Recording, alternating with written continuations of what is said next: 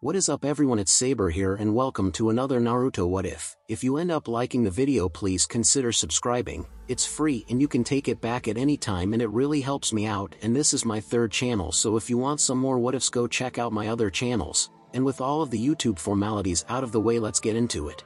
Crows wheeled overhead in morning light as the Battle of the Blackwater drew to a painful vicious end. Lannister men fought and died like dogs in the streets and alleys of King's Landing, not lions, dogs. The defenders had fought long into the night, and now as morning came, as the sun cast its bloody rays upon the Red Keep, they fought harder still. A brave few ferociously fought to the last and died valiantly for their efforts. Others turned their cloak and turned on their fellows in the hopes of being spared by the invaders. Still a great many more, including women and children, took heel and fled, quitting the city altogether. Those sorry souls would live to tell of this dark day, spread tales of the night that the lion fell. Baratheon, Stark, Tyrell, three great houses laid claim to this task, united in one common purpose, one goal. The last time such forces came together, the mighty Targaryens themselves were laid low by themselves. Separate any one of them would have surely failed against the Lannisters. Stannis Baratheon possessed a singular drive but faced a difficult siege. Robb Stark had too few men. Mace Tyrell was entirely too cowardly and afraid to assault the Red Keep alone. Yes, alone, any one of them would have surely had a hard time of it, perhaps even failed in the undertaking. Together, however, together more than 100,000 men surged into King's Landing and laid into it from within and without, unprepared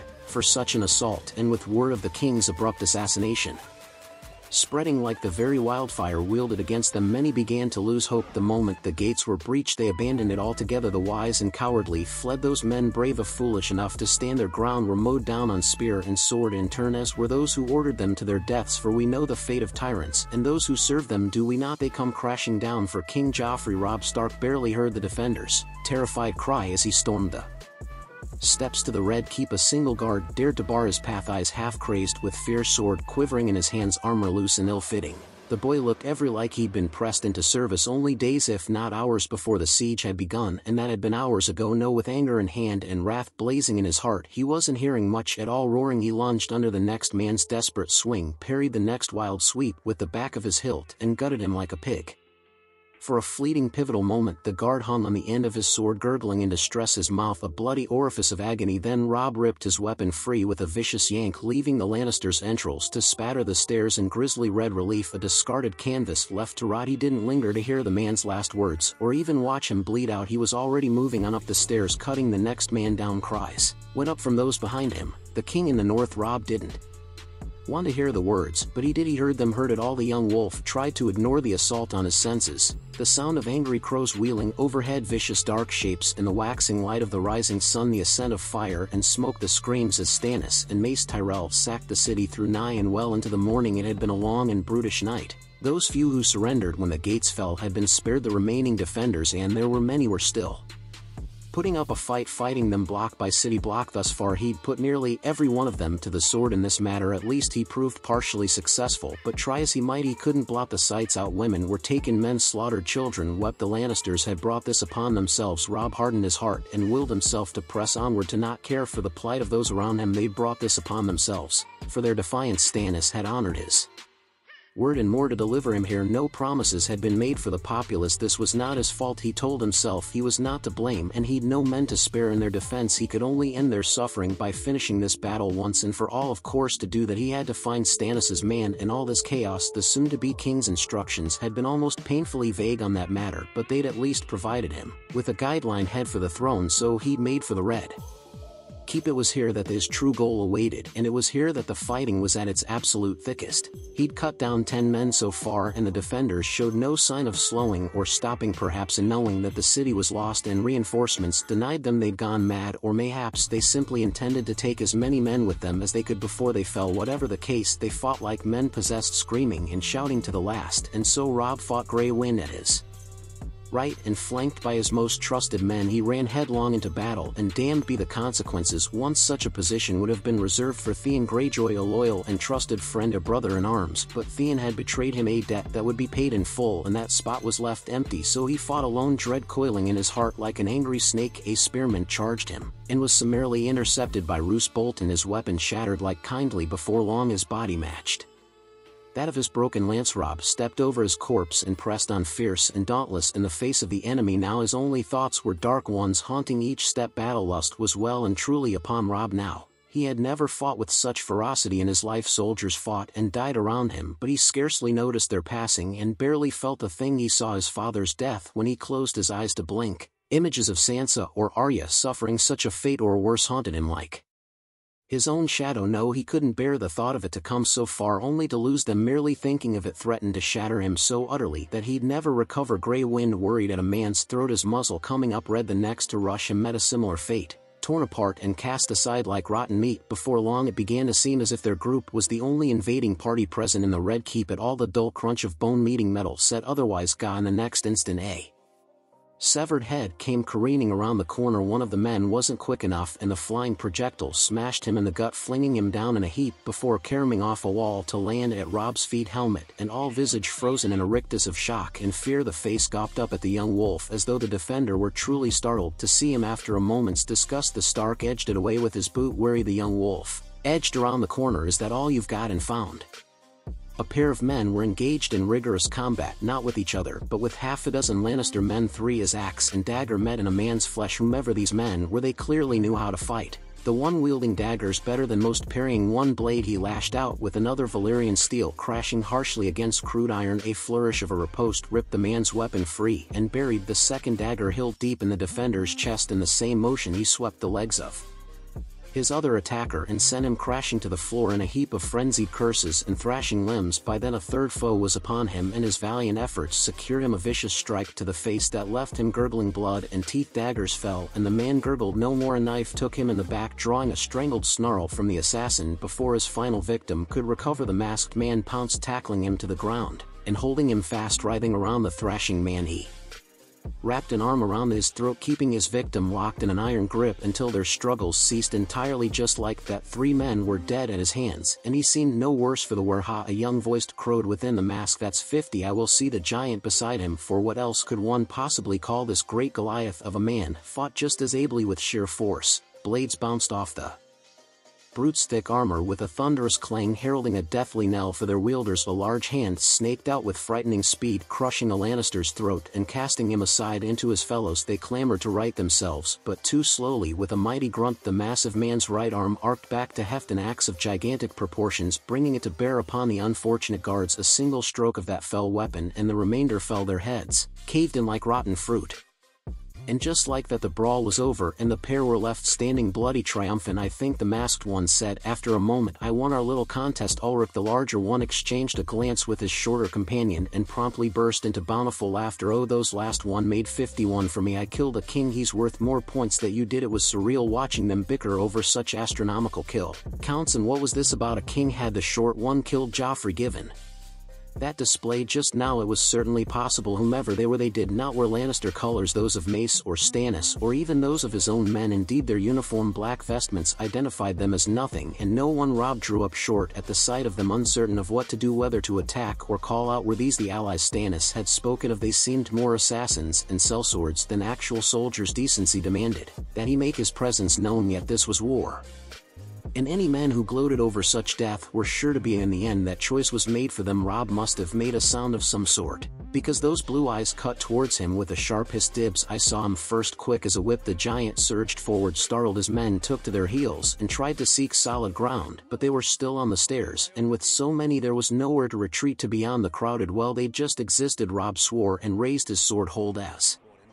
swiftly as the man's assault had begun, so too did it end. The one in black lowered his hand, the outlines of a frown forming behind the dark cloth masking his face slowly like a rolling boulder. The giant drew backwards, his masked ally strode forwards, uncaring of the dozen blades pointed at him. He seemed to spring with every step, practically vibrating with boundless energy. Whether his blood was simply up or something far darker was afoot, he knew not only that, he had a very bad feeling about this. What have we here? The assassin asked, flicking a dagger back into his belt. Those aren't Lannister colors, and you certainly aren't Kingsward. No, I think. A high hand scissored towards Roose, and just like that the assassin was off, arrowing towards the frowning man. You, I know you, I remember you. That masked head tilted, regarding him coolly. How's Ramsay? Robb had seldom seen the infamous Roose Bolton, at a loss for words, but this was clearly one of them. It was almost amusing. Really, I don't Believe I've had the pleasure, sir. Not a sir. The assassin chuckled. There was that time when I ran away from home way back when, and may you know what, forget I said anything. A hand waved dismissively, banishing common sense and leaving utter chaos in its place. Happened a long time ago, doesn't matter now. He must have seen Rob winding up to speak too, because those gloved fingers slashed imperiously through the air. Right, you don't start talking. Wait a minute. There abruptly as ice. Blue eyes slid eastward to Rob's right. Is that a wolf? A dire wolf? He became visibly excited at the word, eyes brightening. It is, isn't it? Bah, the giant snorted. That one's just a pup. Grey Wind cocked his head aside, puzzled, as the stranger attempted to pet it. Oddly enough, the dire wolf allowed him this. The beast didn't even growl. It was a strange, almost tender moment, and Rob couldn't bring himself to understand half of what was going on. Then, incredibly, the wraith paused to regard Rob anew. Straightening up, your Rob Stark, aren't you? Slightly undone by the untoward greeting, the Lord of Winterfell balked. And you are? A bark of laughter answered the young wolf. You don't recognize me either, do you? Ulrich rumbled. Hard to forget your ugly mug. What, perhaps this will help. A hand reached up, tugging away the thick black fabric binding the young man's visage. Exposed were blue eyes the color of endless oceans, and wild flame-like hair, whiskered cheeks, pinched in a slight smile, and oddly enough, Rob found himself struck by the faintest sense of nostalgia. A fragment of memory pricked at him like an angry thorn, demanding his attention. He had seen this man somewhere before, once when he was very young. But when had he really? The assassin feigned hurt. Does no one remember me? You're killing me here, breaking my heart. Whatever, I'm Naruto, since you've obviously forgotten who I am. The killer in black introduced himself with a graceless shallow bow, shattering his thoughts. No, surname. This. His head jerked toward the giant, and his left is Ulrich, but I call him the Boulder. White teeth flashed at the giant. I dare say he's earning his namesake. Ulrich loomed over Rob, considering the young wolf with dark eyes. Thought you'd be older, boy, he said at last. Rob bristled angrily. I'm not a boy. Bah. Naruto gave a sudden bark of laughter. You are a boy, he said derisively. Fuck. The word emerged as a strangled snarl as he plucked the blade from his back, uncaring of the bloody mess he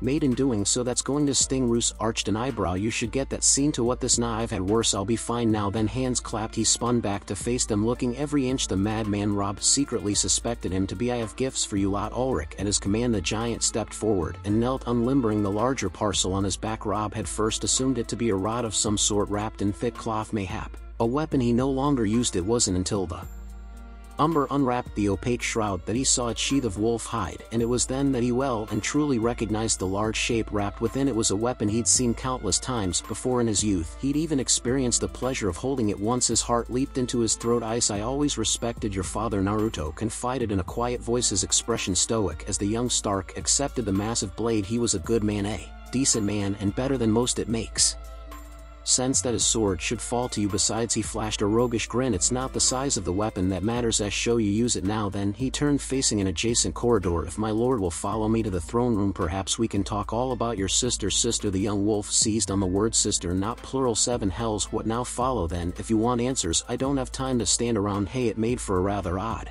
and amusing argument, all things considered. Naruto hadn't stopped walking, and in his brisk pace nearly left Rob behind. In the end, the young wolf was forced to vigorously hasten after him while holding ice, lest he seem a fool in front of his men. Thanks to this impudent flame-haired youth, this was made all the more awkward by Ulrich's looming presence over his shoulder. The giant looked like he wanted to split him in two at the slightest provocation, and just might, given the chance that Roose Bolton and his men might be present to witness. The entire debacle was embarrassing enough. Grey Wind kept up with the pair, ably loping beside the whiskered one with ease. Just who was he? Do you treat all lords this way? He asked at length. Only the ones I like. The whiskered warrior laughed hoarsely. Rob didn't stop glowering. There it is, there's the look I remember, his host cried, grinning at his brooding. You're so damned suspicious. I love it. My men have scoured the city from top to bottom, but we haven't been able to locate Arya. Was that the faintest note of apology laced in the murderer's tone just now, or was he imagining things? Sansa, however, Naruto continued with a growl, is here and has been absolutely miserable thanks to Joffrey. I'll be happy to bring her to personally you once we've cleared the keep. Momentarily taken aback, Rob blinked. He'd expected some resistance. Not this. And the Kingslayer, I've killed enough Lannisters for one day. Keep him for now, if you like. Naruto scoffed. Or don't. Doesn't matter to me now. Suspicions warred with outright anxiety. This was too easy. It had to be a trap. Had to be. If you're holding out on us, as I said. An irritated Naruto frowned, his gentle voice turning sharp. Your precious will be delivered to you at the first opportunity. Despite that wholly unnecessary threat just now, as I was saying, I say wait. A man in resplendent armor hurried around the corner. Before he could finish moving with great speed, Rob thought he might crash into the wall. But no, he slowed at the last moment. He didn't recognize the man, not with his helmet down, but the crest he bore was distantly familiar. Was that the mark of Highgarden on his shield? As if to confirm those very suspicions, the man opened his visor to the world, revealing a handsome face that many a man in King's Landing would swoon for. Robb Stark was not one of those men Naruto, however, afforded the knight a grim smile. Sir Loras, the Knight of Flowers, looked to be quite out of breath, but straightened up admirably. We've secured the safe room and the eastern stair, he announced grimly, looking as though he'd just eaten something foul. It was as you said, the defenders were stretched too thin to make a difference. The keep is ours, as are the hostages. Robb didn't miss the subtle mention there. Just how closely were the Tyrells allied with Stannis? Had they entered into a formal alliance? After all, Loras's expression didn't seem to indicate as much, but who knew this was precisely why he preferred the North less politics than the South by far. Well done, Naruto conceded with a curt nod. Now my lords, this way if you please. Robb consented to follow, but still one question niggled at him. How'd you do it? He had to know. Simple, came he reply. Oh, never underestimate 20 good men. As though proof of those very words, their small company was met with a score of armed mercenaries just outside the door to the Iron Throne, none of them looking altogether pleasant. What was this, a double cross? Indeed, not a one of them appeared pleased by the new arrivals. Perhaps it was the stress of war, mayhap it was the tension, or maybe he simply didn't trust the beguiling manner of this strange assassin. Whatever the case, Robb very nearly drew his weapon, and likely would have had not Naruto thrust himself between them. Sorry, the blonde apologized amicably. My men don't much like the nobility in these parts. Come on, you lot. Make way for our guests. Ulrich Eleanor with me. At his command the unruly mob parted, though not without some lingering glances. A woman with striking red hair peeled away from the group and moved to flank Naruto, her piercing green eyes cutting into him. Robb felt his hand linger on Ice's hilt. He would be glad to find his sisters and quit the South altogether, put it behind him, and pretend that this mess never happened in the first place. Of course he could never do that. Never forget the North remembered, and so did he. He would always remember, always. Well then, one hand braced itself against the doors. Robb paused just long enough to wonder what that stench was, but by then it was already too late. Behold, my lords. Naruto grinned wolfishly and swung the door open wide. Welcome. Robb froze. Loras, gagged Joffrey, and Tommen's severed heads were the very first thing they saw upon entering. The boys' faces thrust before them on a pair of spikes like some profane offering, petrified in their last glimpses, horrified life. Their final expressions spoke volumes to their final fates. One of them was even missing an eye, gods above, and they're further back, clad in a red guard's cloak and chained before the very throne that had caused the Stark family such untold misery. By the gods, he breathed. If Naruto heard the muttered oath, he didn't show it, nor did his smile lessen. I do hope you like the accommodations. Cersei Lannister merely whimpered and turned her head away. At their approach, Robb recognized her, if only by her face. In the time since he'd seen her last, someone had stripped away that overbearing arrogance that so defined her. In its place lay a broken shell of a woman. Her hair had suffered untold horror as well. They'd taken a razor to her golden curls, and they hadn't done a very good job of it, leaving them boyishly short. She looked like she wanted to crawl into a hole and die. Sadly, their host wasn't having that. In a few swift strides he crossed the room and took hold of her, forcing her out of her despondence. The chain itself allowed the queen enough slack to move away from the steps, but the shackles still held her fast to the throne itself. It was a punishment as cruel as it was violent, but Robb found himself too bitter to consider her modesty. Naruto even less so. I apologize for her state of undress, he remarked flippantly, touching a rough hand to her face. One of my boys had the bright idea to strip her naked and parade her before the men in the middle of a bloody battle. The idiot. A slender arm waved towards a broken body near one of the pillars. Such a pity. He was a good hand and an able sword, but I couldn't have him disobeying my commands out of petty vengeance. Now, he announced, spinning on a heel and spreading his arms, I believe that my lady has something to tell lords who let Ned Stark die. Cersei grit her teeth. Perhaps I was too kind. Naruto bared his own in a smile far too false for Robb's liking. Now I'll ask it again. Who let Ned Stark die? Stubbornly she held her tongue. I can just as easily ask Myrcella. The assassin continued with silken menace. I'm sure she would be happy to oblige me. The lie came easy to him, and it made Cersei quail. He wouldn't target Myrcella. She wasn't a threat, and he wasn't about to go to Dorne just to spite one woman. Moreover, Myrcella held no part in any of his plans. The Martells could keep her, and she could grow old and die there for all he cared. Cersei did not, however, know this, and didn't have to. She need only fear what he might do to her only living child. And sure enough, the queen crumbled. I did, she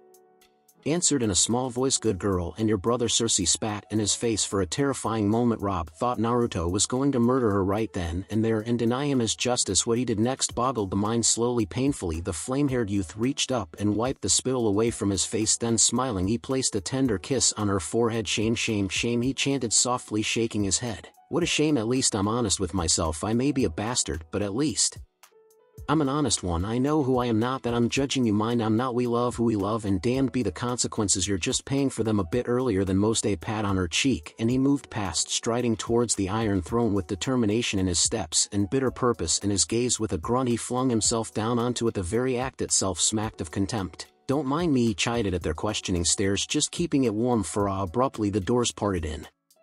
Admittance once more, this time for an even larger contingent of men stomping loudly. Robb recognized at once the distinctive colors of Stannis's men, and sure enough their leader stood at their head, armed and armored. His own men were all too easily swept away and aside into room pressed towards the walls for lack of vehement protest. Naruto straightened at length and finally stood, relinquishing his hold on the throne, and descending the steps at a brisk walk. The indifferent mask he'd once worn all but dissolved into a triumphant grin with a cry of, "You made it!" Stannis paused just long enough to take in Joffrey and Tommen's severed heads, to see Cersei's weeping form chained to the Iron Throne. He didn't smile. That grim look persisted until he reached Naruto. What relation did the assassin have to the king? And then, to his great surprise, the younger man seized him in a fierce embrace. Stannis stiffened momentarily, relaxing only once he realized he wasn't in danger. Robb watched this strange scene with no small amount of curiosity, anxiety lurking in the shadow of his thoughts. "You've been busy," he said by way of greeting at last. Naruto stepped aside, bowing deeply. "Your throne awaits." Stannis gazed past the boy, his dark eyes, inscrutable face carefully blank. Then, as if in a dream, he moved past him and began to climb the steps. All present, Stark, Baratheon and Tyrell, found themselves helpless to look away.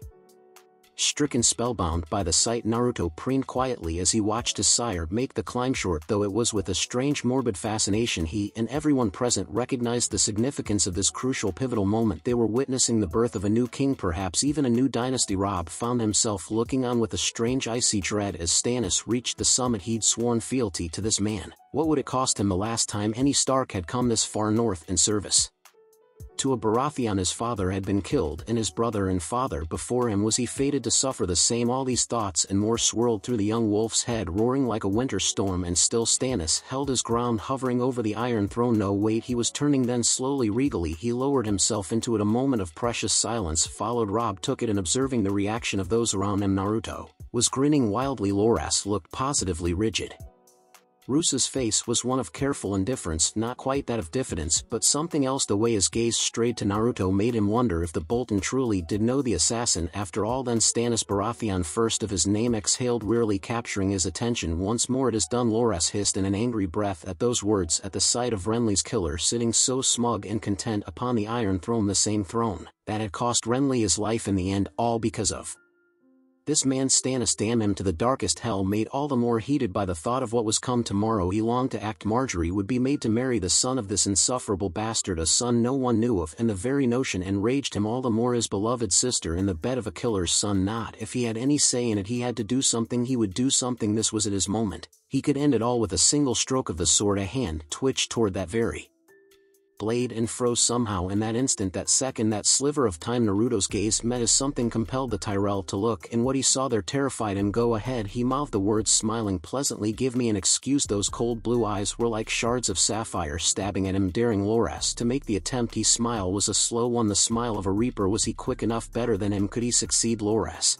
hesitated a moment longer, then thought better of it. If he struck here and now, he'd be cut down in an instant. No, his vengeance would keep for another day. It took all he had to straighten and maintain the mask of civility once more. "How went the battle?" he ventured through gritted teeth. "Our forces crushed the last of the defenders nearly an hour ago," Stannis answered, answering in his own gruff, insufferable way. "Tywin Lannister may yet attempt to retake the city, but with his precious legacy so endangered, he won't dare attack." He seemed to realize the effects his own words were having on his audience, for he permitted himself a rare smile. "Whatever he attempts, it won't be a direct assault. The day is ours." Then Naruto grinned at his son. With those three words, Loras felt his world shatter. "Son, send some of your lot down into the city to stop the looting, then find some place to clean yourself up." He spoke at great length. "I'll summon you when it's time, and I expect you to be on your best behavior." Naruto stiffened in the corner of their eyes, the fire in his face growing dim. Indeed, it was a startling change from the raving madman he'd been mere moments before. Then incredibly he bowed. "As you say." Loras felt himself to be on the verge of stabbing Stannis once more, but restrained himself. Naruto, this heathen, this savage, this accomplished killer of men, was going to be his brother by law. He could see the resemblance now.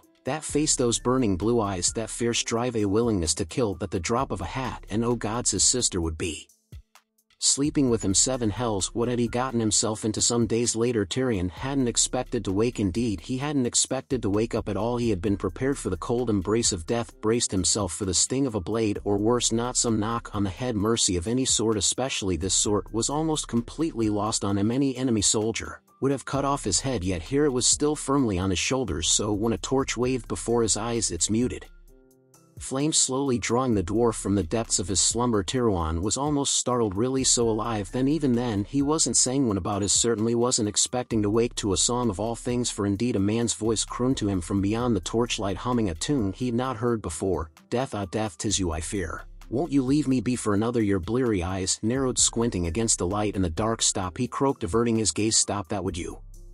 Please, I have a terrible headache. What an amused voice drawled. Do my dulcet tones not soothe you? Not at all, really. Ouch. Now Tyrion knew beyond a doubt, if not from the first moment he'd regained consciousness, who was holding that torch. This would end one of 2 ways: dead or trapped in this small room for the rest of his days. As such, he wasn't entirely surprised when the torchlight peeled away, revealing insufferable boy standing beyond, smiling softly. He was however startled to see the one beside him, for they're holding the very torch that blinded him. So was none other than Bronn. He exclaimed, gawking, "What are you doing here?" The man's silence was chilling, and so he asked instead, "What happened?" The sellsword held his tongue. "Don't mind him," Naruto interjected proudly, pearly whites flashing in a disarming smile. "He's still feeling just a tiny bit guilty about his part in all of this. I'll tell you what happened. Your bastard nephew, the mighty Joffrey Lannister, suffered a stunning defeat and death at the hands of the true king, my father. Well, my hands really." He waved a gloved digit in masked delight. "I had all the stabbing bits. Remember, you've been out for most of it since I was afraid I'd hit you too hard. You know it's so hard to hold back when I'm in the moment." "No, I mean, what is Bronn doing here?" Tyrion interrupted with vitriol, jerking a manacled hand at Bronn. "And why isn't he in chains?" "Why would he be in chains?" Naruto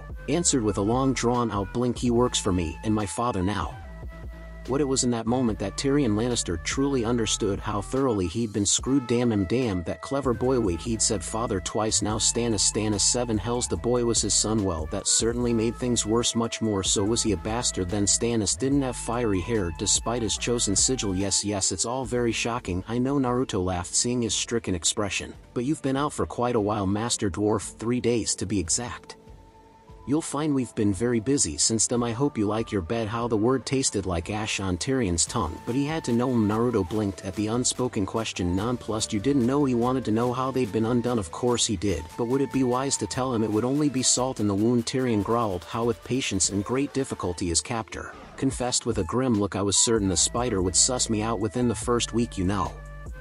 He nearly did once or twice, and I came close to having words with him, but your insipid sister isn't half as smart as she thinks she is, and my boys know how to keep a secret. Then there was the matter of my bloody temper. I nearly lopped off Joffrey's head before the appointed time. Then I had to follow you. See what you planned after that? Well, it just came together." "You're not going to tell me, are you?" The dwarf deadpanned, blue eyes danced in the dark. "You'd be amazed by what people hear these days," he answered cryptically. Tyrion fought the overpowering urge to spit at his so-called host. He'd suspected something to be amiss. Of course the blonde's meteoric rise to power had been nothing short of astronomical. That was Cersei's fault. He supposed his beloved sister, assuming she was still alive, wasn't nearly half as smart as she claimed to be, but the fault lay with him for not acting sooner, for foolishly believing that the boy and his band of men were an threat, thinking they were mere sellswords grasping for coin and status in these dark times. But they'd been wrong. He'd been wrong. The boy had played them all. Now here he was chained to a wall, and with that he suddenly realized he had to take a piss. "Do you mind?" "Not at all." Naruto waved Bronn forward. "Take your time." Tyrion stood and found both his limbs and bladder relieved in short order, but felt little relief for it. However fleeting such freedom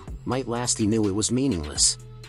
Within this cell he'd been betrayed, no allies to speak of, and was wholly at the mercy of his captor. He'd been had, and quite spectacularly so. The knowledge that he'd failed to see it coming cut deeply. Somehow Bronn's betrayal cut deeper still. Not quite a friend, but not a common sellsword either. His treachery hurt. "Damn, but it hurt. I paid you a small fortune." A look of something resembling pity flashed across the man's face. "You paid well." The sellsword shrugged amicably. "Stannis's boy paid better, and I got to keep my head." A roguish grin followed as he slid the torch into a holster on the wall. "You still have yours too." "Seemed a fair deal at the time." A pause followed, and at Naruto's shrug he added another tidbit of information. "Your shit of a sister's in a cell somewhere down here too, if it makes you feel any better." Tyrion blinked. "It does actually." The thought of Cersei raving and shrieking in one of the black cells was actually rather entertaining. Certainly she deserved as much for being a wretched shoe and all the lives she'd ruined, but it was the unspoken words that rankled him. So Jaime, I cannot speak for him, Naruto answered gravely, his whiskered countenance adopting a stern flinty expression. The Starks have him as their prisoner, although to Tyrion's great surprise that grim look softened into something resembling genuine empathy. I believe a friend of yours would be heartened to know that you are well. Just then Tyrion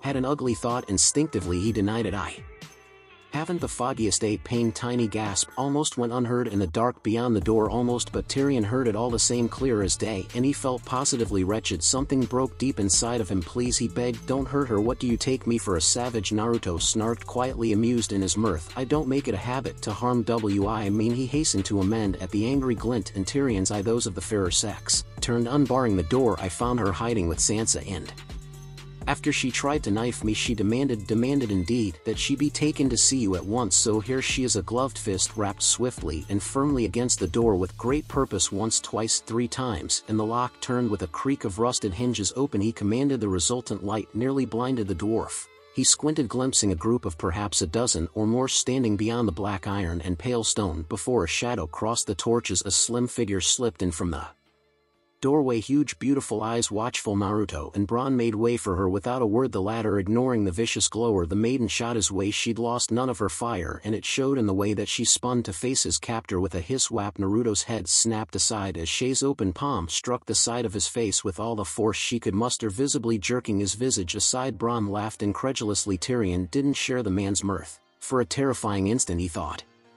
his lover would perish then and there, gutted for her impudence, and be left to bleed out in the black cells. Incredibly she didn't, because nothing happened. Joffrey's killer Mir shook his head, spat a bit of blood onto the stones, and sighed satisfied. What have you done to him? Shay hissed. I haven't done anything since I knocked him on the head, the assassin replied flatly, idly massaging his sore cheek as the angry woman stormed past him. No one's laid a hand on him since, granted, though I did hit him pretty hard. Whatever else he said seemed lost on Shay. She knelt before him, uncaring for the dirt and muck. Hands cupped his bruised face, drawing it to her own. Soft lips pressed against his forehead, then his lips, desperate to make certain he was truly there. An equally soft sensual voice purred in his ear. My lion, she cooed quietly, holding him close. My poor lion. Tyrion felt his heart wrench and shivered to his very soul. Alive, she was alive. Shay was alive. A thank you would be nice, you know, Naruto quipped. I didn't have to do all this for you. Tyrion stiffened. And now they came to the heart of the matter. The assassin had gone out of his way to not only spare him but to allow him relative comfort at that he had not been beaten or assaulted, and though the cell was indeed dank and dark, he had a cot of sorts to sleep in and a bucket by which to relieve himself. He'd even seen fit to deliver him his lover intact, someone who would have made a fine bargaining chip in the hands of any other. He'd shown him untold kindness where none was necessary, but was it truly kindness, or was it something else? What did he want? What did he have to gain for this facade? Why are you doing all this? Look, I'm going to be blunt here, Naruto began slowly, having little patience for lies and half-truths. Now that the deed was done, my old man wanted you dead on a matter of principle. I've convinced him otherwise. It wasn't easy, mind you. If I didn't respect you so damned much, I'd have let the men take your head. But I didn't. He continued, smiling in that odd way of his, for 2 reasons. First, you're damn clever. You might have caught me if you dug just a bit deeper. Secondly, you've a mind for these sort of things. You know how the game is played. So I offer you this choice. You can take your lover and board a ship to Bravos right now, or you can leave this cell with her and begin your tenure as a proper hand of the king in my father's service, the prince added, sounding inordinately pleased with himself. What say you? I for one cannot think of anyone better suited for the post. Accept it, and you'll leave this bloody cell right now, and I'll return you to your quarters. Tyrion nearly guffawed. You can't be serious, can I? The fiery-haired youth tilted his head, looking like a curious fox, eyes gleaming in the torchlight. I can't be the hand, I'm the prince. Besides, it doesn't suit me. Davos was quite content to be master of ships. At any rate, once I suggested the matter to him, I'm inclined to let Varys remain in his post despite his actions. As for Littlefinger, I don't trust him for such a position, not one bit, and Pycelle is dead. Yes, don't look so pleased. Eleanor butchered him herself. We'll need a new Grand Maester now, I suppose. Good of your lass to do that, Bronn quipped. Keep her close. Naruto's smile collapsed like a rotten pigeon pie. She's not mine to keep anymore, he said at last, snorting. And she'd kick your teeth, and if she hears you say that, probably with the sellsword, agreed. Feisty ones are always the best, Shay scoffed, drawing a melancholy look. I suppose neither made no remark, for the prince's sullen expression didn't have to. Tyrion knew the look of heartbreak all too well. No, perhaps not heartbreak, but disappointment. Instead, narrowing his gaze, he tried to remember who that had been. Eleanor, aha, yes, she must have been the woman he'd seen Naruto with in the Red Keep. Pity, she'd seemed a nice enough sort, if a tad rough and willful. In her mannerism, Naruto was more than rough. More than willful, he'd seen him carve through men like butter during the Battle of Blackwater and knew it to be true that he enjoyed the act. Who knew how she'd reacted once she'd seen the truer side of him? Women often reacted poorly when they discovered something they didn't like. He supposed Naruto wouldn't take kindly to such advice, however, and he did owe him an answer besides. But what to say? Shay looked at him, her expression inscrutable in that moment. Bravos was sorely tempting indeed, but the prospect of doing what he loved, what he was good at, that even more so. Stannis was a harsh man, but he'd always been an honest one, which was more than he could say for his lord father. In his incessant schemes, Tywin would want his head for this regardless. In an event, would he fare better across the narrow sea, or here in King's Landing? At length he sighed. If I do this thing for you, if I accept my old post, he began slowly measuring the assassin's delighted expression with every word I said. If his sharp voice brought the boy up short when he tried to speak. How do I know you won't have me killed as soon as I displease you? Naruto blinked. I never kill my friends. And are we friends? Tyrion probed, sitting up. I'd like to think I've been more of a friend to you than your twit of a sister, Naruto replied readily. The terms of this arrangement are simple. Never betray me, and I'll never betray you. Fair enough. Tyrion shrugged. I feel I should warn you, you're in the great game now. You know why I am. Naruto laughed. It was a bitter, ugly thing, and it instantly set Tyrion on edge. And the great game is terrifying, but you needn't worry about me. Bronze azure orbs swept back to his guard. Escort Lady Shay out for a moment, will you, and close the door. The sellsword did as he was bade, much to Shay's great annoyance. You know, I've always liked games, the assassin confessed after a long moment, crossing to the far side of the room. They're oh so fascinating, dangerous.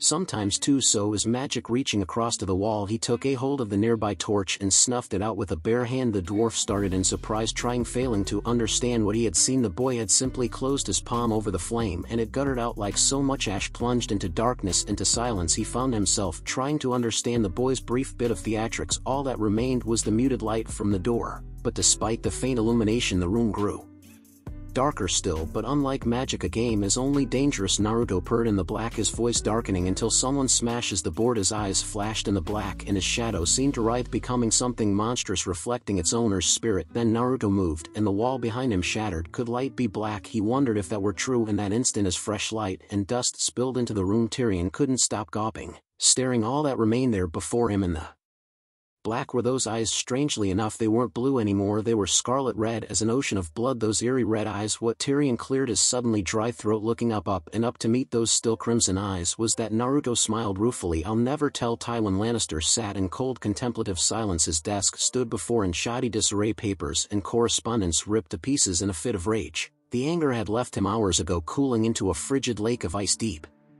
in his heart. The servants dared not disturb him. They knew all too well of his glacial rage, his apocalyptic fury. For fury he felt indeed, fury at having been bested, outmaneuvered. By the time he'd realized the Tyrell's treachery, it was already too late. He'd seen the sack of King's Landing, seen the fury of the wildfire firsthand as it was turned upon the very defenders themselves. Even then he'd still resolved to take back the city from Stannis at any cost, to attack, even if it meant death. It was only once he'd learned of his children's captured, when Stannis' soldiers started parading Joffrey and Tommen's heads about the battlements, that his will finally broke. The arrow to the knee certainly hadn't helped matters any. His forces routed, he'd retreated to the fortress of Casterly Rock to lick his wounds and recover. The Lannister ancestral home felt hollow, somehow cold, empty and cold as it had since Joanna's death. But no amount of injury, no matter how grave, could slake the hatred he felt for Stannis Baratheon. His brother Kevin was in charge for the time being, and he insisted that they wait until the men had recovered. The man had all the courage of a field mouse sometimes, and now his spies told him that Tyrion would be named Hand of the King, ally of the enemy, while his brother and sister languished in the black cells below. Just the thought of it was enough to make Stannis seat. Stannis mocked him. Even now dark thoughts loomed over him, black and ugly. If only there was a way to strike back at Stannis, to make him experience the pain and humiliation he felt now. Him and that bastard boy of his. He paused, considering them slowly. An idea came to him then, an awful, terrible idea, wicked in its vindictiveness. It would take time, of course, a great deal of time and coin. That as well. A Lannister always paid his debts, and he owed Stannis Baratheon a great deal. The lion would have its day. Naruto whistled softly as he stared at the tiny creature before him, a dragon, an actual living dragon. HSSS. He'd always wanted to see one. Mere books didn't do them justice. They were fire-given flesh, creatures of life and destruction. All the glory and wonder of the world paled in comparison to them. Yet here one was here before him. Distantly it occurred to him that this might be another one of his dreams turned nightmare. They were seldom pleasant ones, but if this was indeed a dream, he resolved himself to make the most of it. The tiny black lizard crouched before him would become a mighty beast someday, but for the time being it was just that. An infant years from now it would be much larger, able to snap him in half with a single bite. Judging by the way it was snarling at him, the little bugger was fixing on taking a piece out of him right now. Marveling at the little dragonling, he dared to open its cage and touch its back. His new friend didn't like that not one bit. Wow, he hummed, "You're a fierce little guy, ain't ya, Drogon? How did he know his name?" hissed and nipped at his hand. The whiskered warrior laughed, "Hungry too then?" The little bastard opened his mouth and spat fire. Laughing, Naruto watched a tiny eddy of flame arc overhead until an icy hand exploded through his chest. A voice like death hissed in his ear. "Winter is here, son of a." Naruto jolted awake with a hue and cry, bathed in cold sweat. Just a dream, he told himself, fighting to still his racing heart. Just a dream, but his body believed something else and refused to calm itself despite his best efforts, thrashing upright out of the nightmare. Or was it a vision fighting not to bolt out of the covers? He struggled to still his harsh breathing and eventually succeeded. Of a sort, slowly sense reasserted itself and his dream-hazed vision cleared enough to remind him of where he was, enough to realize he wasn't alone with that. He became suddenly and intensely aware of a warm feminine form nestled against him. Damn it, he certainly didn't remember that. How much had he drunk last night? Worry. The son of the king rose and risked a glance at his bed companion. Reddish blonde curls interposed themselves over his vision and he felt his heart lurch traitorously. Eleanor, no, not Eleanor. His joy turned to so much ash in his mouth. The face and body were all wrong. She didn't have that crescent-shaped scar on her left chest either. And was that a bag of gold on the table? She had to be one of Littlefinger's whores. Then blue eyes narrowed to thin angry slits. Out the word was a growl. The girl stirred blearily. "What out?" Naruto roared and hurled a sovereign in her direction, and she shot out of the bed like a loosed arrow. He had barely enough patience to let her recover her dress before he flung the door open and pushed her through it with a muffled oath. It didn't even occur to him to thank her for the time. He felt too wretched to waste time on such false pleasantries. Ulrich shot him a bemused look from his post beside the door. Thankfully he was wise enough to hold his tongue lest he lose it. Naruto glowered at him a moment longer, uncaring for his nakedness. Bitter, he slammed the door shut and stormed back to the bed. A snarl escaped him as he flung himself back against the pillows. Pleasure was pleasure, but somehow this felt meaningless and empty. That woman, he didn't even remember her name, clearly held none of Eleanor's fire, the same fire that had so eluded him after the Battle of Blackwater and their argument. Seven hells, why was she angry with him? So preoccupied was he by these thoughts that he almost failed to notice the insistent pounding on the door. Indeed, he didn't notice it at all until they started knocking most insistently upon the entry to his chambers. What, he croaked hoarsely, squinting against the faint light. "A man and a young lady to see." The deep rumble of Ulrich's voice answered. Good old Ulrich, still keeping an eye on him. After all this, should I turn him away? Young lady, he didn't know very many of those these days. The one he did wanted nothing to do with him given the atrocities she thought he had ordered, and a man he couldn't fathom who would want to see him so late in the afternoon. Gods, he hoped it wasn't Loras. Having seen the man's hatred for his father firsthand, he knew he'd have to do something about it. The only other one who might want to see him would likely be Rob, no doubt wanting to wring a promise of Sansa's release from him before today's ceremony, as Stannis had been far too busy to attend such matters himself. Propping himself up on an elbow, the prince scrubbed the sleep from his face, raked a hand through the messy mop of his hair, and blinked the cobwebs out of his eyes. Let them in, he said. He'd scarcely spoken the words before someone kicked the door and slamming it against the wall with a loud bang. Sure enough, Robb Stark was first. Through his dark eyes, bleak visage stern and cold as winter itself, he wasn't prepared for the sight awaiting him within, and thus came up short. He made the mistake of pausing just long enough to note the blonde state of undress, and the sight took the wind right out of his sails. The Stark's mouth hung agape like a fish, and his cheeks colored fiercely. Whatever he'd been preparing to say dying on his lips, the urge to laugh was so overpowering that Naruto found himself forcibly biting his tongue. "You'll excuse my lack of decor," he remarked dryly, slipping on a pair of breeches. "I wasn't expecting visitors." Robb sputtered, speechless. Was this how everyone behaved in King's Landing? "If it's your sister you want, I'll endeavor to return her to you this afternoon. Are you mad?" "Just a bit." Naruto tactfully ignored the young wolf's question as he slipped a white tunic over his head. A pair of soft footfalls reminded him that he had another party to attend to. The girl, however, was not who he'd expected. No, not at all. He'd expected Eleanor, all angry green eyes and bright red hair, not a young brunette in a fine gray gown with caramel-colored eyes. And wait a minute, Shireen, for it was his sister indeed, looking most vexed with him. The last swept across the room in a blur, skirted around a befuddled Robb, and all but pounced upon her brother. Naruto froze, control of his body momentarily stripped away from him. He stood there rooted, unable to move as those small arms wrapped around his torso numbly. He reached down to pat her head. She squeezed him tighter, forcing a wry chuckle out of him. "Hey, why didn't you write?" were the first words out of her mouth. "I Thought you were dead. Ah, there was the sister. He knew bloody relentless. To be fair, I was a bit busy at the time. His eyes cut to Rob. Might I have a moment? For a long moment it seemed as though the Lord of Winterfell might protest, but in the end he relented and allowed himself to be shown out. Northern folk, you simply couldn't pacify them sometimes. He supposed the fault wasn't Rob's alone. He obviously wanted to return to the north and ready his family for the oncoming winter. Unbidden, Naruto shivered. Winter? What was it about that made him shudder? So as soon as they were alone, Shireen turned back to him, dark eyes intent. Are you alright? She pressed questioningly. You look awful. Naruto cringed and sat down upon his bed, suitably chastised. Bad dreams, he muttered, palming his face. Never mind that. What are you doing here? Father brought mother and I to the capital. His little princess Bean taking her place beside him. He said Dragonstone wasn't safe for us anymore, besties, she added. He wants to present me to the court with you. Naruto couldn't help but blanch. A wise move, if an uncomfortable one. Not only would Shireen be safer here in King's Landing, but she would be a known quantity to those around her. Grayscale or no, the fussy noble types tended to like that sort of thing more so. Tywin Lannister would be livid at his loss and looking for an excuse to lash out at anyone with Baratheon blood in their veins.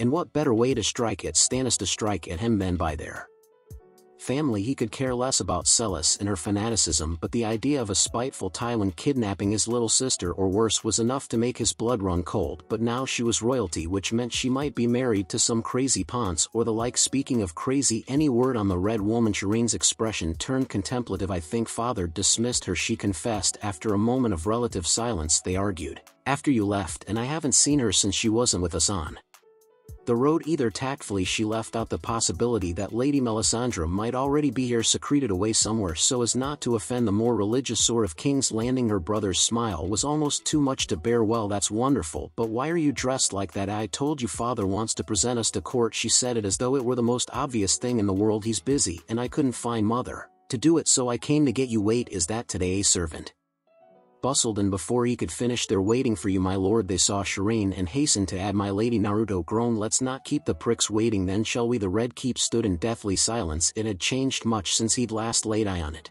thought he. Great flaming braziers remained. Stannis had since stripped away all the Lannister banners and finery and replaced them with his own. The ugly red colors had been an eyesore to many, but they were gone at last, allowing the afternoon light to filter into the room. But even then the light was a faint crimson red. He must rather preferred orange. At any rate, Naruto liked to think that they weren't so much nervous as they were afraid, still squirming over the abrupt shift in power, uneasy as to their ultimate fate. Good, the Stag and his allies had cast down the lion, wounded it beyond repair. Tywin might still hold Casterly Rock, but his forces had been broken, his strength crippled, with his precious legacy held captive.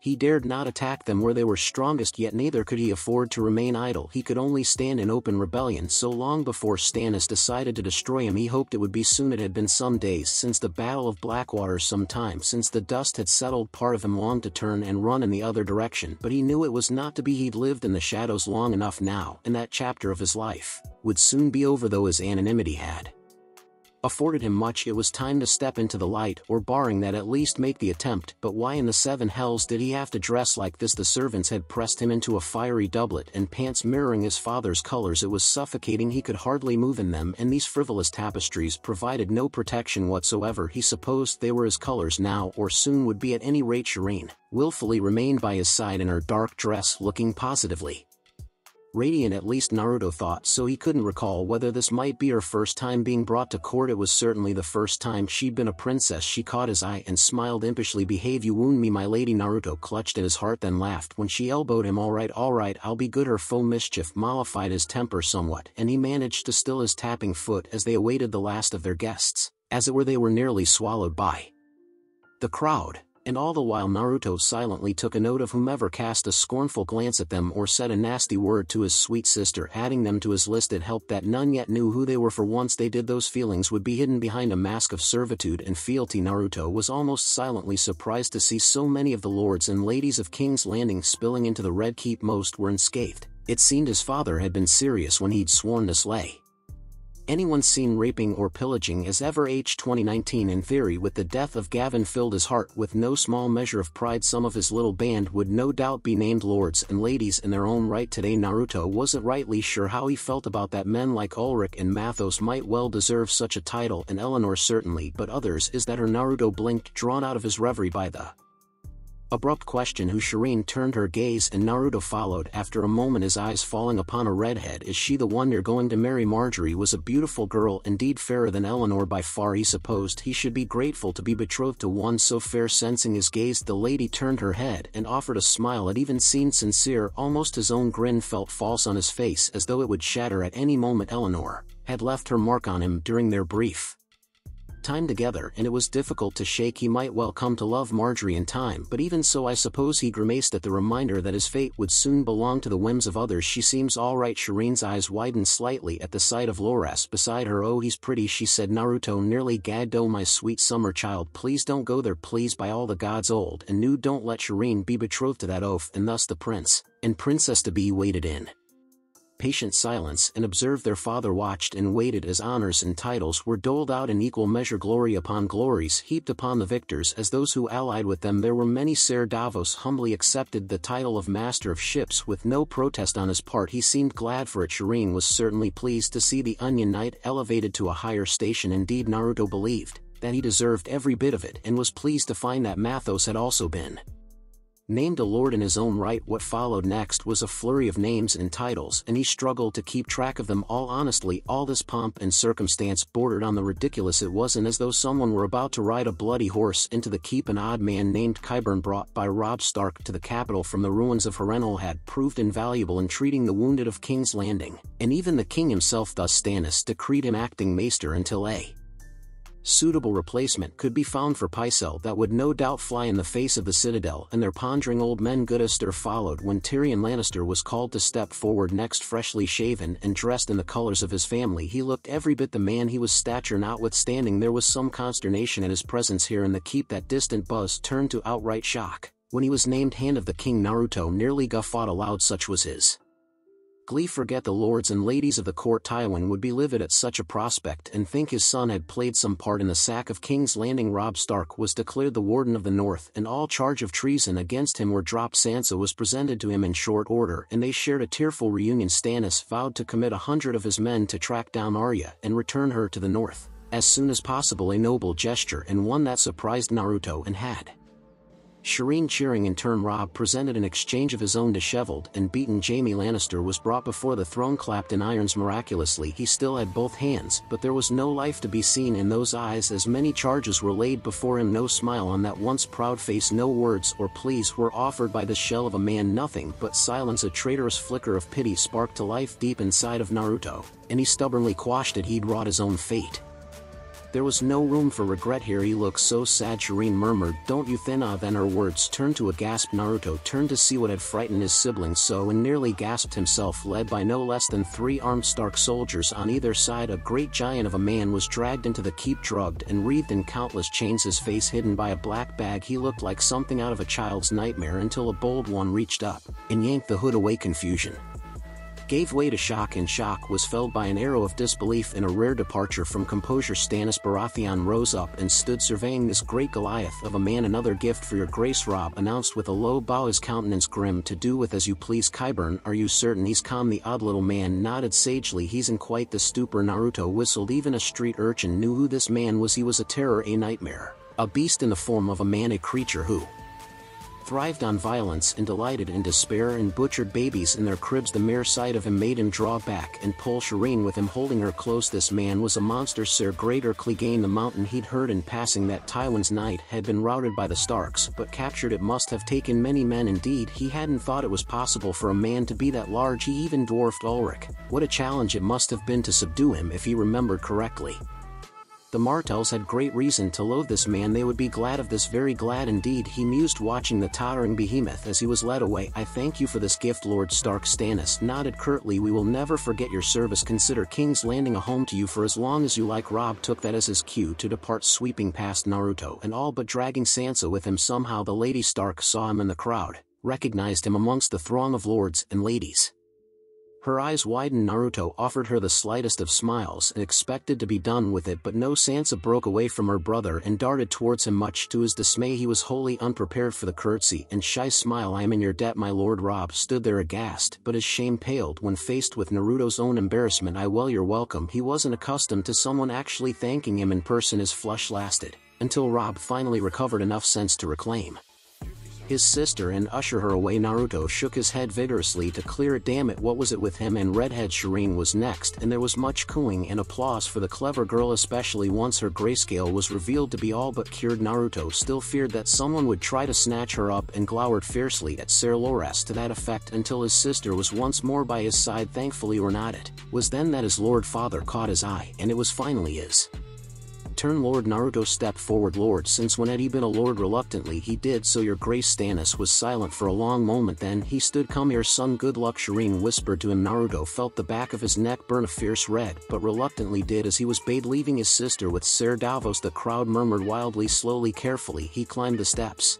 and stood before Stannis. His father bade him turn to face the masses, and once more he obeyed. It felt so strange to be standing above everyone, to look down upon those lords and ladies who had cowered in fear of him only days ago. Of course, not a soul knew that he and the assassin were one and the same, and what did it matter if they did? In this moment he felt invincible, untouchable, immortal. After what felt like an eternity, the long-awaited words washed over him. I, Stannis of the House Baratheon. He began the lengthy list of titles solemnly, and with great aplomb. First of my name, rightful king of the Undals, and the first men lord of the seven kingdoms and protector of the realm, do hereby present to you my son Naruto Baratheon, your true prince, conqueror of this city, heir to all my lands and titles. Bend the knee to him as you would me. Scarce had he finished than all knelt before them, even the normally recalcitrant Lores. Naruto felt his eyes widen. Lord Mace Tyrell. Stannis called upon the head of the Tyrells next. Naruto gulped. Here it comes. Your house came to my aid in a time of great and terrible need.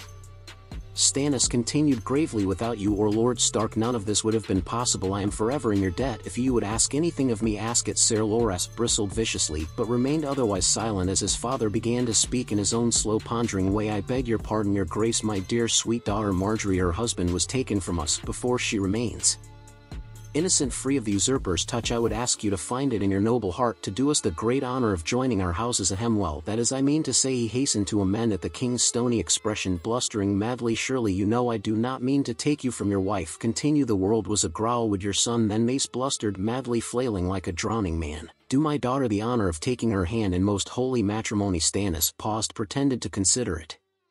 All Naruto knew it was a foregone conclusion, yet even so he felt his jaw clench. All the same, is this what you want, Lady Marjorie? Stannis inquired. With all my heart, your grace, she confessed earnestly. I have come to love your son from afar. Her gaze swept to the prince in question, emotion rich in her eyes. Tales of his ferocity and tenacity have never been far from my ears, and those tales have taken root deep inside of me, as I have adored him. Naruto nearly swore. Oh, she was good, she was very, very good, so good he nearly called her out on it, but his father was looking at him now, and he knew better than to protest. He imagined Eleanor looking back at him from the crowd and felt like a fraud. Nevertheless he pressed on. Words do not describe your beauty, my lady. I too have heard tales of your beauty and grace, but now that you stand before me. The words tasted false in his mouth, but he did his duty, and uttered them all the same. There is no finer rose than you. He even thought that. Marjorie flushed slightly. I would be honored to accept your hand in holy matrimony. What followed was nothing short of utter applause. Words of praise and congratulation were heaped upon him in equal measure as he stepped away from the throne, but Naruto heard none of them. The rest of the king's audience passed him by in a haze. Stannis vowing to root out the Ironborn's rebellion in the north, declaring Tywin Lannister an enemy of the crown, and other formalities. Shireen must have seen the distant look on his face, for she didn't press him wine. He needed wine to forget all of this awful day and all that happened. This wasn't at all what he'd planned. He'd gotten what he'd wanted, so why did he feel so miserable when the end finally came and they were given leave to depart? He nearly bolted. Stannis caught his eye, no doubt wishing to speak with him further, but for once in his life Naruto ignored his lord father. He had eyes only for the door and safety it would provide. Shireen would be perfectly safe with Davos at her side, so he needn't worry about her for the time being. The whispers were starting again, and he just wanted to get the hell away from here before he made a fool of himself, or worse. Unfortunately it was not to be. Your grace. Naruto's right hand closed around one of the massive pillars with immense force and squeezed until cracks began to spread from his fingers. He wanted to rip the damn thing off and hurl it across the room, but he didn't dare, not in this setting, not with his temper so frayed.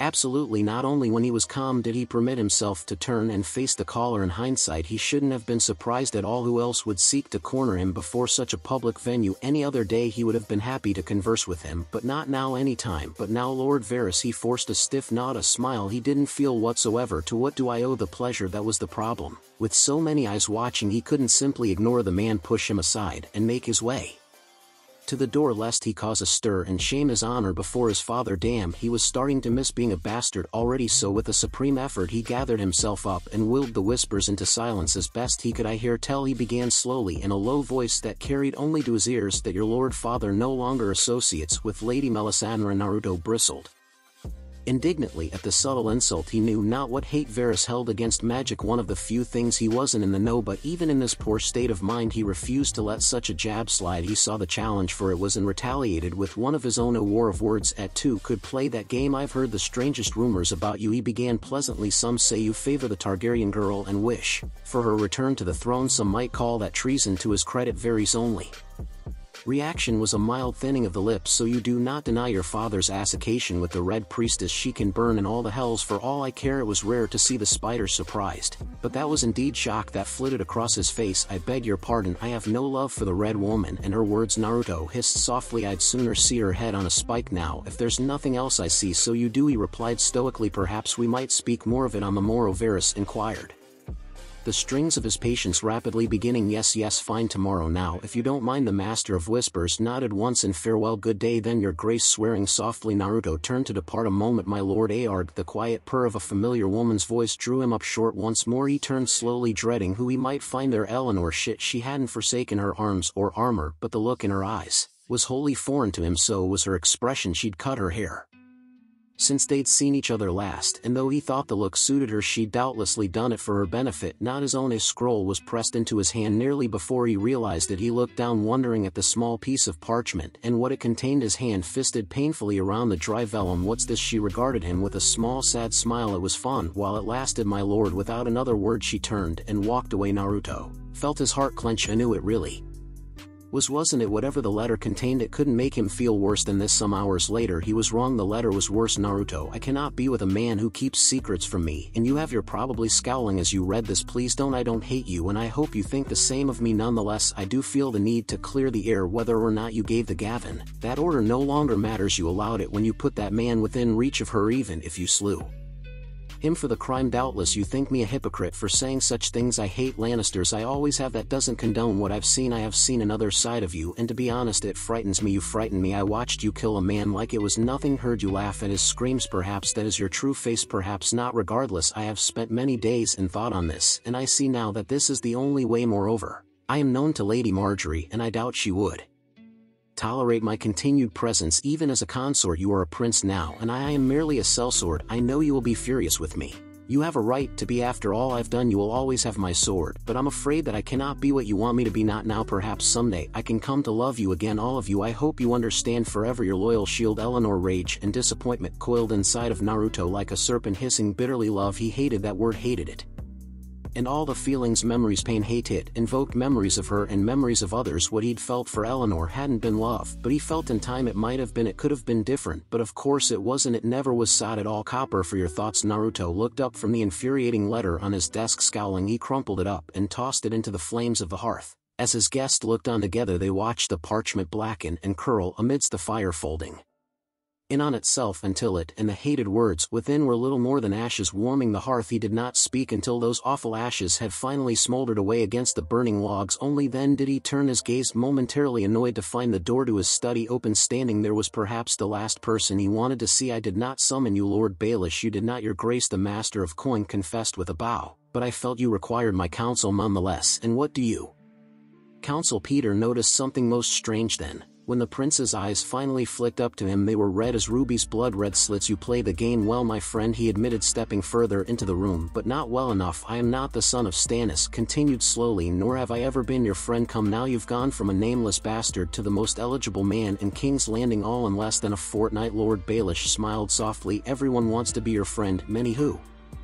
served you in the Battle of Blackwater are now lords themselves, and those who displeased you, well, we know their fate. Pray tell what comes next. In the ensuing silence he dared to circle the desk, continuing, I suppose you could try and apologize to your little whore, get her recognized as a red wine in light of the seven, though that wouldn't sit well with the Tyrells. Perhaps a better match would. Thunk. Littlefinger blinked, frowning as a dagger thudded into the stone floor near his boot. Was the Necessary do not, the blonde warned, his voice sharper than Valyrian steel. Mistaken my silence for complacency. I've half a mind to cut out that tongue for what you've done. I'm afraid I don't this time. The knife landed dangerously close. Something vital, most vital indeed. You betrayed Ned Stark to his death. Another dagger was already in the assassin's hand, ready to fly at the slightest twitch of his wrist. I have half a mind to repay the favor here and now. Perhaps I should in light of your actions. Tell me what happened of your own volition, he threatened, or I'll have the truth of it with my blade here and now. For a moment he thought Baelish would hide behind another half-truth. Imagine his surprise then when the man spoke truly. Eddard Stark was a fool, he confessed at last, his dark eyes narrow and honest, an idealistic one, but a fool nevertheless. The words grew hard and flinty on his tongue. He never should have left the north, never made the truth of his plans known to Cersei, never should have shown his hand. He lost the moment those words left his lips. Perhaps had he held his tongue he might yet still be alive. What would you have had me do? Die with him? It would have been the honorable thing to do, Naruto answered. But we aren't men of honor now, are we? Baelish challenged, stepping forward in the face of the blade. We are cowards and schemers, the both of us, and we'll do whatever it takes to get what we want. And what do you want? Why, everything, of course, came the winning answer.